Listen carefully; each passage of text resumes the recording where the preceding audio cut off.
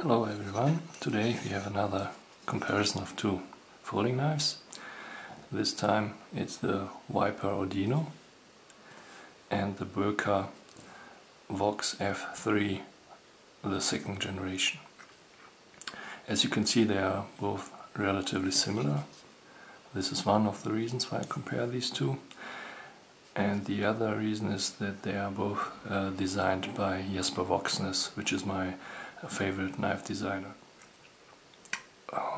A year ago, or over a year ago, when the original Jesper Odino came out, it was around the same time when the first generation of the F3 came to the market, and I had to decide between the two models.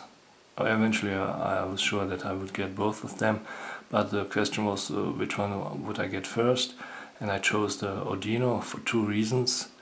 One of them, that it came in this great combination of carbon fiber and titanium, while the original F3 came only in one version, which was titanium on both sides, while the Odino you could also choose between carbon fiber, G10 and titanium.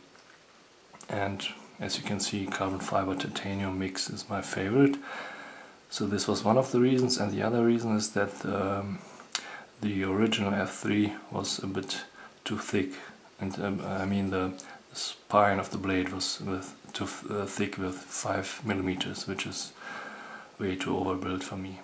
So I chose this, and I wish that the F3 came out in a smaller package with a thinner blade and in carbon fiber scales, and a few months ago the F3 was second generation F3 was announced, and I immediately pre-ordered it directly at Boker in Solingen.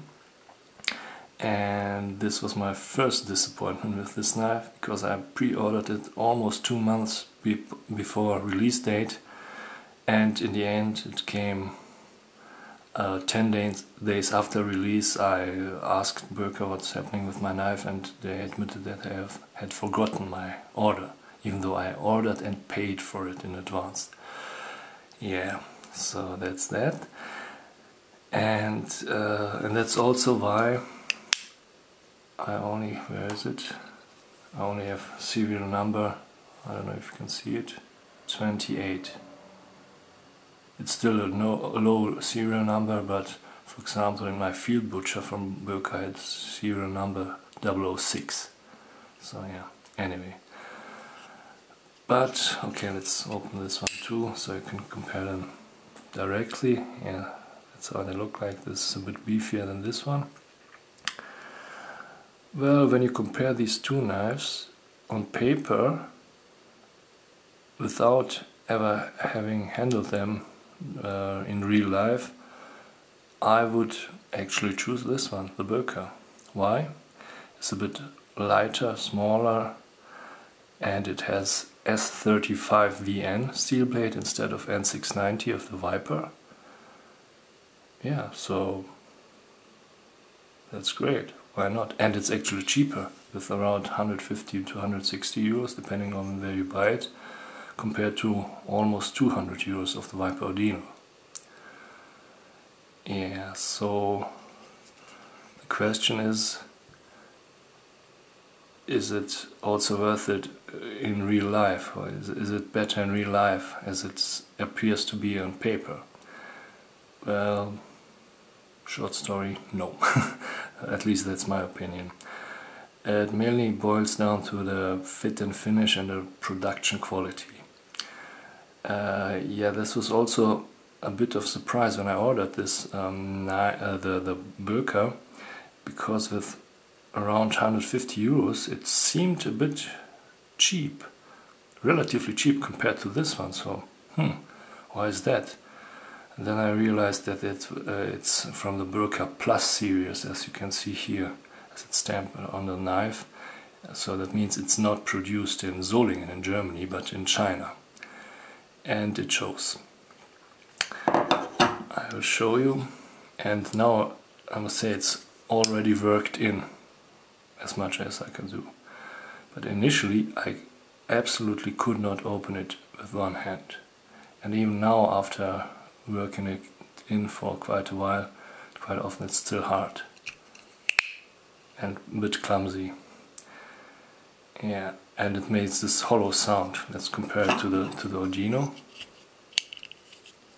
which is really smooth operator, and the sound, solid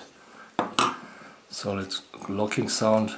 Well, again, let's compare it to again this hollow, plasticky sound of the Boker. As I said, I couldn't open it initially with one hand, and I think one of the main reasons is it's basically also the one of the reasons is the production quality. It's a bit too stiff in all parts, and also a bit of the design. When you look at the hole, which is kind of similar to a Spyderco hole, but the scale is too close to the hole and too deep, so you have to put the thumb really deeply, almost vertically into the hole, and then it's really hard to open it. While on the Odino it's very easy, very smooth. And overall the fit and finish on the Odino is much better. Yeah, they both have these blue anodized standoffs, but the F3 has also anodized pocket clip, but as you can see, the pocket clip is not as deep as on the Odino, and more importantly, the Odino has a really nice pocket clip, which really is useful and functional, while on the F3 the pocket clip is just cosmetic. You cannot, it's way too stiff, you cannot, you almost break your finger to open it, and you cannot. I tried to loosen the screws, but it's not much help. So yeah, so overall I would say, even though this is more expensive, it's much better knife than this one. Okay, thanks for watching.